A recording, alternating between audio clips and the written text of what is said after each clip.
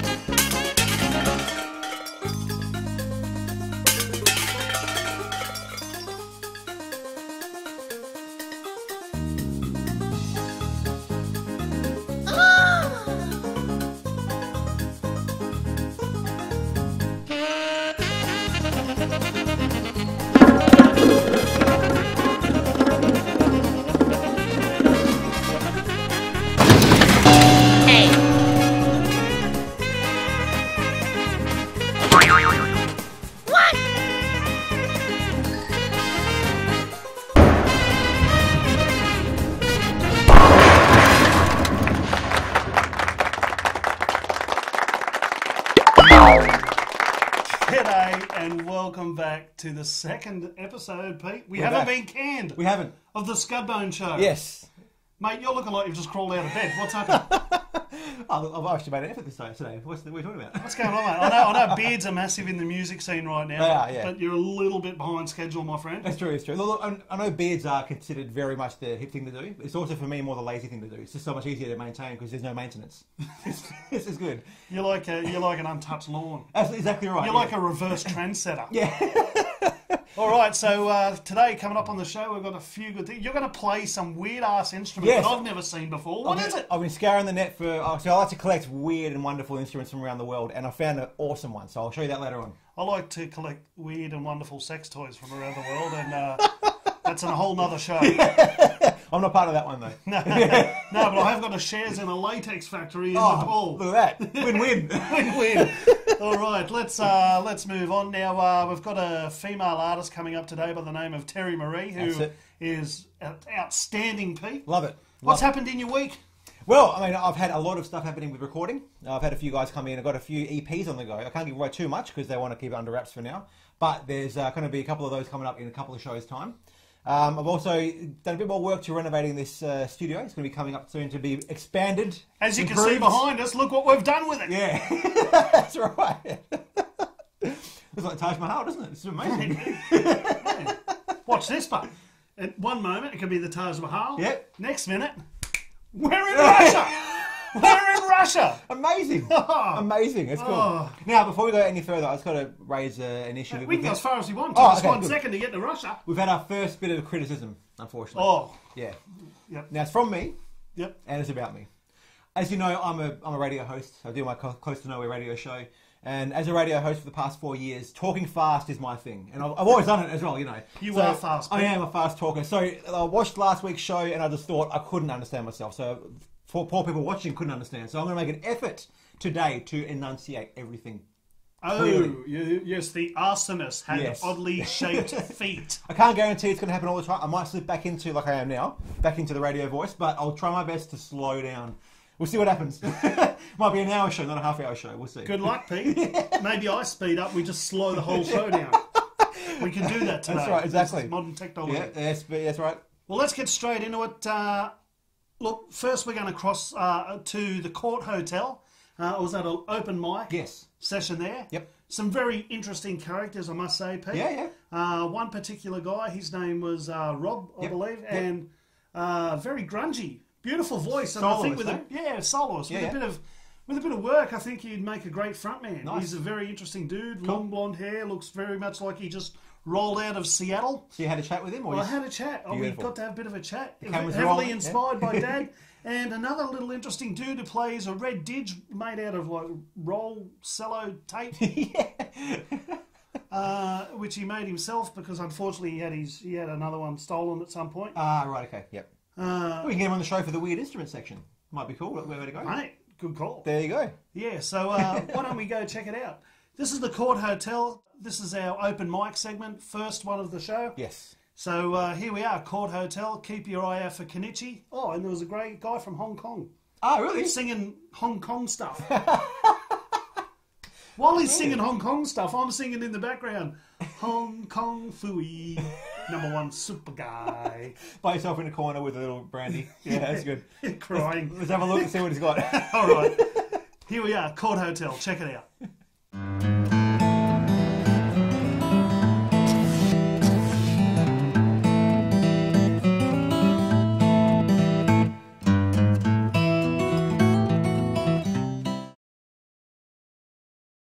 Nah, I moved here when I was about 17. I lived in a town called Training, up near Meriden.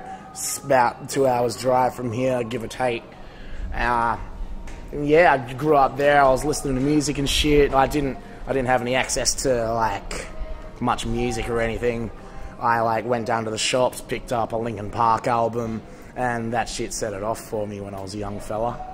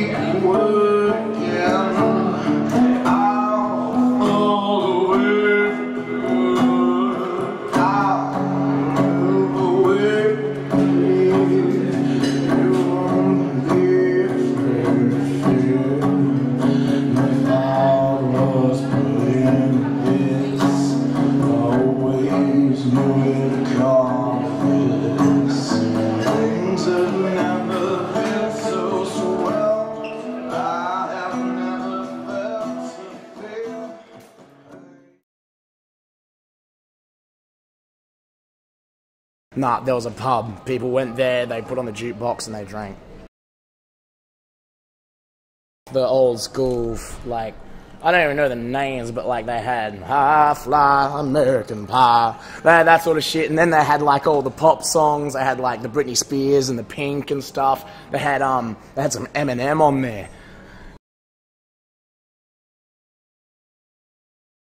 My dad, nah, fuck. As a youngin', I was nowhere near my dad. But as a kid, musically, I had nothing. Like I said, I had no, like, didn't have any internet until I hit, like, 15 years old. And, like, I had Rage on the telly, and I'd commit to that, and I'd stay up as late as I possibly could and watch as much as I can. And eventually I got a VCR. And a recorder and shit, and like I set it to record, and one day I sat there and watched the whole video eventually, and I made it to the metal section. That came on at like 2 o'clock, and that blew my mind. I discovered Alice in Chains and stuff, and like, oh man, that sort of stuff did it for me. Eventually, I got a hold of the internet, and I got into band. Like I was a big fan of Linkin Park, and they're put into a nu metal genre. And I looked up nu metal, and I discovered Mudvayne. Mudvayne is a big band for me. Those guys, they're singing, their vocals, like they get really angry. They've got the metal about them, and then they get really trippy and they sing and stuff. And I'm a bass player by heart. Those guys set off bass for me. Their bass player Ryan Martini, he's insane, and that guy does it for me.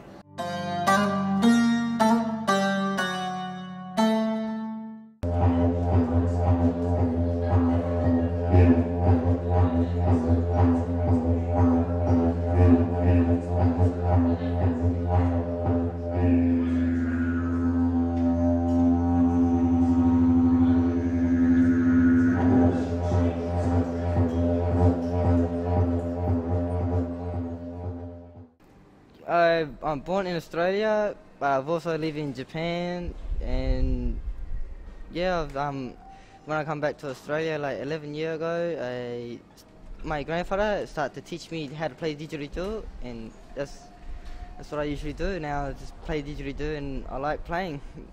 He took a lot of his time out of his way to actually come and see me and like teach me to play, and yeah, he taught me how to circle breathe and everything.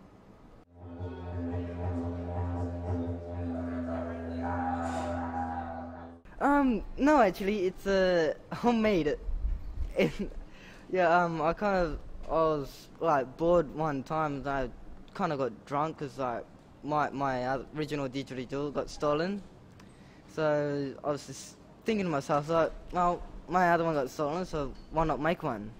So I decided, yeah, I had a metal pipe at home and a Coke bottle and sticky tape and paper. So yeah, I just put the paper around the metal pole and around the Coke bottle, put the sticky tape all around it, and decided to put wool around the didge to make it look red.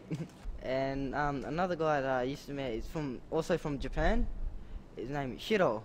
He was one of the best players. I always listen to him every day. I see him. I was, chuck him some coins when he was out busking and stuff. And I'll just sit there, listen for a couple of hours.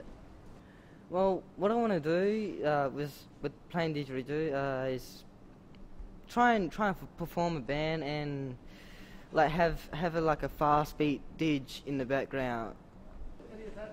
Yeah, my father half Aboriginal. My grandfather is just Aboriginal. No, he's from up north, he's Yamaji tribe.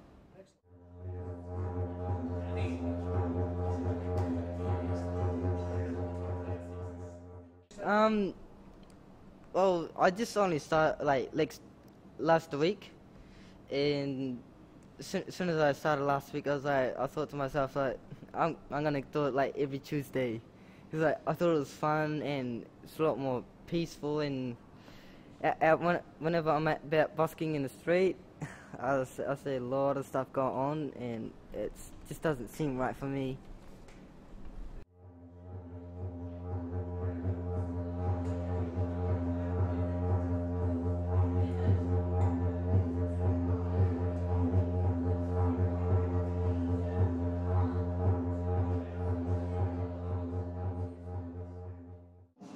That we should be together. And it's unbelievable how I used to say that I'm forever. The places you need to know, you just wanna know how I feel. The land is showing it down and I'm real. 扭曲的光線，纏在深處，照耀過幾遍回家的身影。從自過點先到交叉點，已經扭曲的光線，存在於深處，照耀過幾遍回家的身影。從事過境遷，逐漸到交叉點。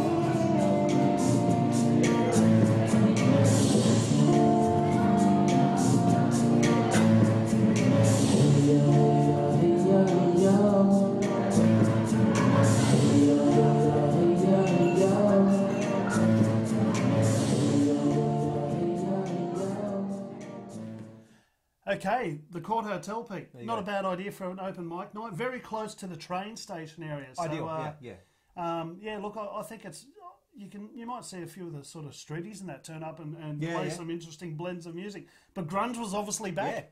But what I'm interested in is the characters behind this music. These guys are fascinating to watch, to talk to. It's awesome. They're actually like they're probably the most interesting people to interview as well, because I mean, I guess if you're playing music for a long time, you've done a few interviews and you get slick at it. These guys are raw, Pete. They haven't done it before. No. So, absolutely. Like some pros like us, because we're really slick with this stuff, so we're all over it.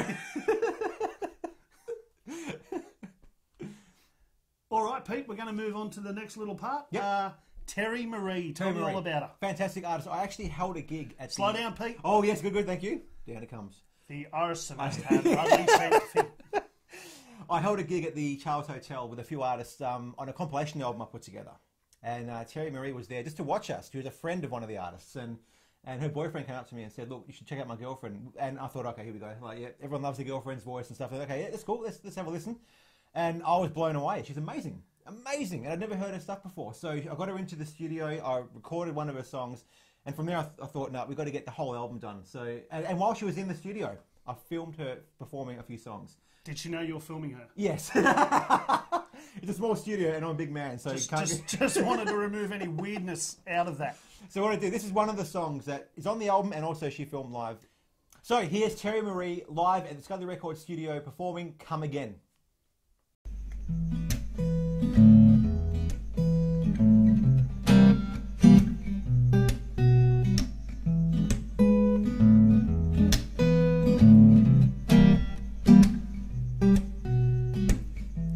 Get out my bed, show yourself the door. Get out my head, you're not welcome there anymore. But you stay, oh stay, watch your love run down my face. And you stay, oh stay, but I in my heart ain't got no place for you.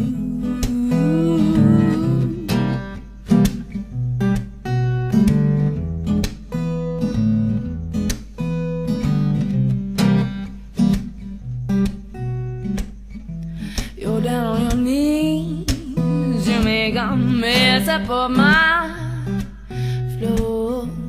You're gonna let me, but I won't hear no more. No song, it was song, and I can't tear apart it with song. It was song, my stitch ain't got no heart, no. You came and you went, oh you came and you said, allow me to finish on my own.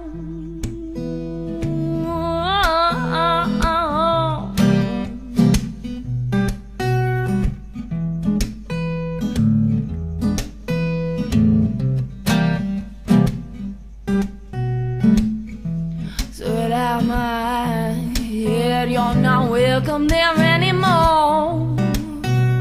Oh, get off of my bed, show yourself through the door. And just go, oh, just go. I ain't got no love to sell, now just go. Oh, just go.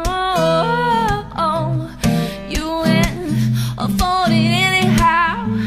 You came and you went. Oh, you came and you said, you let me to finish all my, let me to finish all my, let me to finish all my,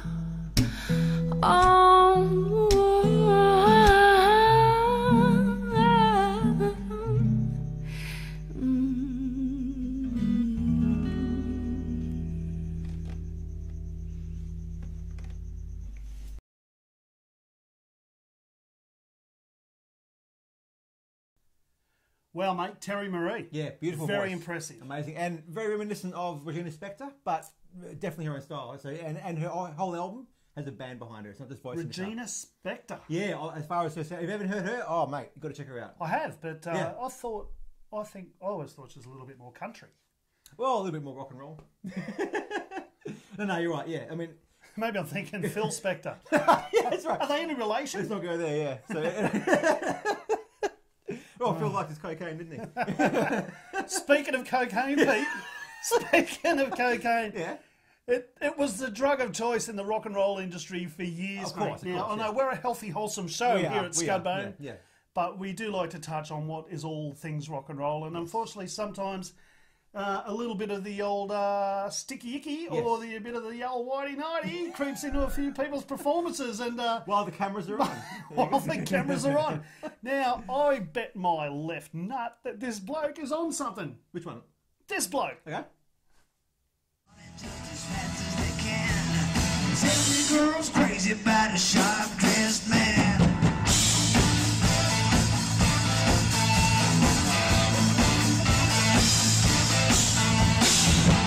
Gold watch, diamond ring, but I ain't missing not a single thing. Cuff links, stick pin, when I step out.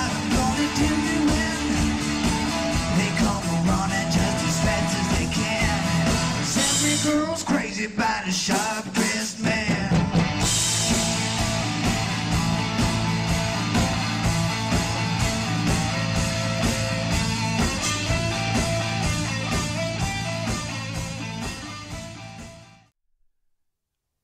What was he doing, Pete?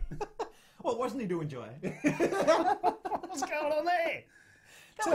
That was genius. I was captivated watching that. Captivated. And that song was pretty nice. Song is alright. Voice not too bad. Drumming sold me. That got me hooked in the whole video. So that's what a band wants to do, hook you. And he did it. So I don't know. It's working for him.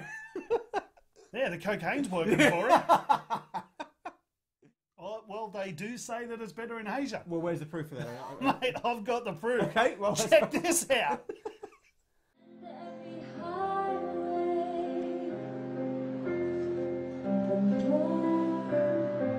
Much more than this, I did it my way.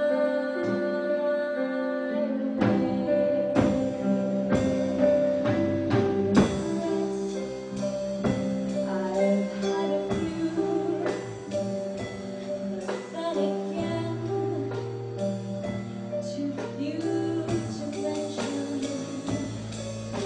I did what I had to do, and saw it through without exception. I planned each burning course, each careful step along the byway. There's much more than this, I did it my way. Let's never try, I'm sure you knew when I belong more than I do.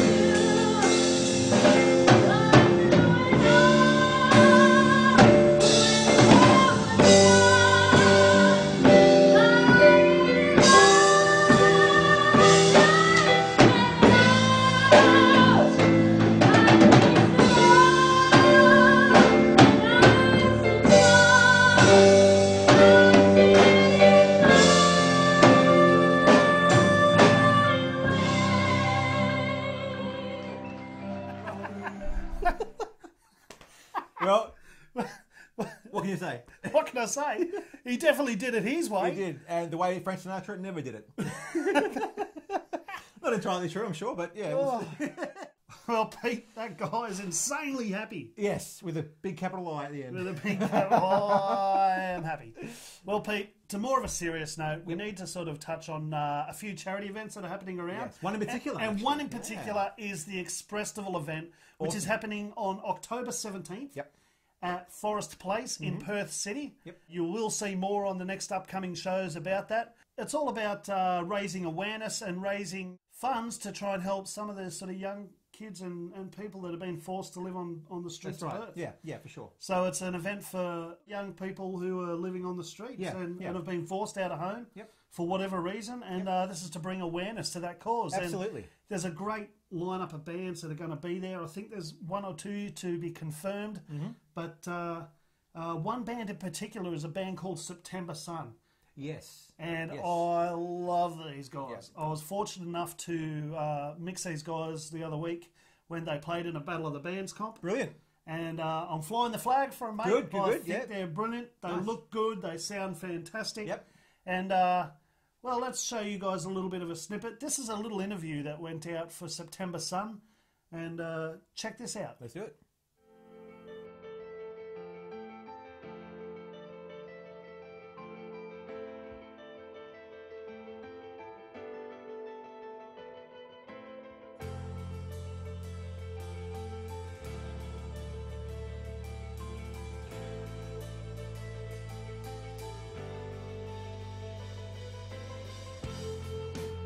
You say that you want everything of this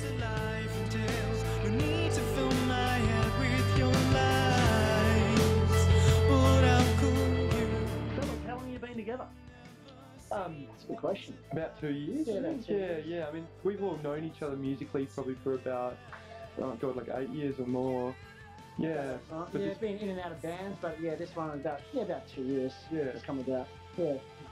Guys, absolutely love the sound. I really enjoyed it tonight. Got right into it.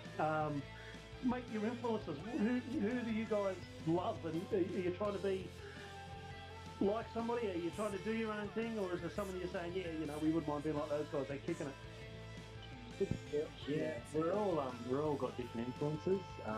Pete, the singer's got quite a few different sort of bands that we like, but me and Grant especially like Foo Fighters, Queens of Stone Age type stuff. So we always play something like that. But there's a lot of people like what they said to us is we want to have our own sound, obviously, but we've got influences like a lot of people say like Birds of Tokyo, that type of stuff.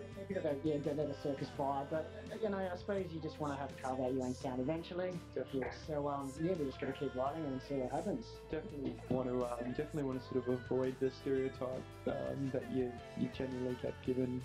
So I guess we're still trying to explore and do some different things. Yeah. Can't even speak. The next gig is at 459 Bar, which is the small bar near the Rosemount. That's September 5th, and we're supporting a band called Last Week's Heroes. There's a few other good local bands on there, like Lion Eyes, which are doing pretty good right now.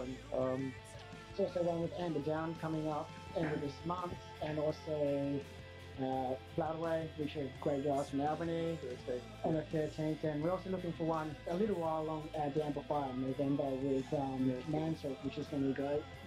Great venue, the Amplifier Bar. Yeah. or if you're like me, where you have no idea what's going on, check septembersun.com before the gig, and that's how you know what's going on, because that's what I do. Half an hour before the gig. .com.au, day before the gig, I check and see what's going on because I have no idea. I'm just a drummer. Well, Pete. Mate, great band. Those guys rock. Oh, I love them. I'm keen to see them live. That'd be awesome. Keen to see them live, and you may get your chance soon at the Expressival coming up, providing these guys can make the bill. Fingers crossed. Great. Hopefully they can make it, but keep your ears to the ground for these guys. Now, Pete, I love this new segment of the show we've got. It's exciting, isn't it? It is exciting. Yeah. It's like a bit of a WTF moment. So the idea is Pete's going to bring an instrument every time we have one of these shows, and we're going to look at it and kind of find out what it is and talk to us about these exotic instruments. Absolutely. What have you got this week? This week, it's the real name is a Bulbul Tarang, but it's more unofficially known as an Indian banjo, and it was purely found by accident. I was looking for a banjo online, and this thing popped. Hang on a minute. I'm slightly hearing impaired.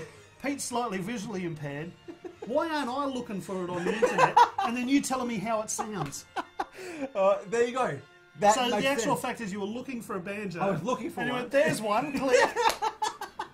And lo and behold, this weird thing comes to me.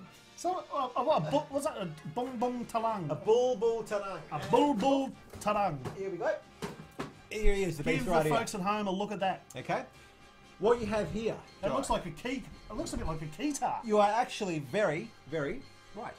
It's the true guitar, because it is a guitar with the strings, and you play them with keys. So it's not like a piano that's glorified, looking like a guitar that's called a guitar. This is a guitar. So I got this thing. I got it from Delhi, from India. I couldn't find that here in Australia. Like a sorry, there a bit of microphone slappage, but this is a little bit like a. This isn't a Demtel show. That's right. This isn't home shopping. But I'll hold it up for you, Pete, so you can talk about it. Brilliant. Yeah. All right. The idea behind it is it's a double string, it's 2 string. Yep. And it's tuned to a G, and all the keys are like the piano keys. You've got black keys and white keys. They relate to piano, so you're literally playing a keyboard, but you're plucking the string. But you're plucking the string to give it the sound. I sort of get it. It's a little bit like you're shortening the length of the string, obviously to the bridge. It's pretty much a mandolin. Which is pretty much all sort of like what you do with a slide guitar when you're sliding the steel up the neck of a guitar. Yep. It looks like we've got a little pickup down there, Pete. Yeah. So it is a semi-acoustic. And it can be amplified? You can, yes. Yep. It's passive by the looks of things, or does it take batteries? No, it's passive. Yeah. It is passive? Yep. Mate, have you played it with sort of effects and gone crazy? I have, yeah. And what's useful with this thing is an octave pedal. And the octave pedal gives it an octave down, or even 2 octaves down. So you get a really nice full sound out of what's normally a very high-end instrument. So it's pretty cool. And I've done weird things like with wah-wah and and delay and stuff. Reverb sounds nice, but I haven't gone too far yet. I've only recently got it, so I've actually wrote a song on it. I've written a song that's going to be shown right now, I think, actually, just to give you an idea of how it sounds. All right. And then you can see, just judge for yourself, hot or not. All right, so hot or not. So Pete... not me, the instrument. So Pete's about to give you a bit of a sample that he's recorded earlier. Yes. Here's one we prepared earlier on. That's right, exactly. On his Who Jangle Wanker Danga Jangle Jangle. So that's pretty much it from Pete and I. As far as the grapevine goes, we hear the regular hunters are doing a little bit as far as work-wise going. The Whippersnapper Distillery is having its grand opening on the 13th of September. Yes. So that's at Kensington Street. Brilliant. I do believe the band The Rumble's playing there. Nice, nice. I do believe a guy called Matt Hort from the band The Rumble's playing there. Yep, yep. I do believe the regular Hunters are playing there Nice. with Liam Ish and Very nice. the Matt Cal Trio. Oh, brilliant. So a big night of entertainment. I may even get up and play a few tunes. God help us. If they let me. And I might join you. Why not? I might, yeah. Why not? Just remember, Pete, if you want videos made of your band, a video clip, we do them from as little as $450. Pete does recording for as little as $80. Come and talk to us at Bluebone Entertainment Solutions or Scudley Records and let us help you out. Definitely. I love this whole we can plug ourselves on our own program. It is, and there's no... Complete and utter wankers. It's brilliant. I love it. No, it's all fun. It's all about getting the independent artists out there, the grassroots artists, the opportunity to get some promotion behind them. So that's what we're here for. Love it. Yeah, that's it, mate. So enjoy that, and we'll catch you next time. Over and out.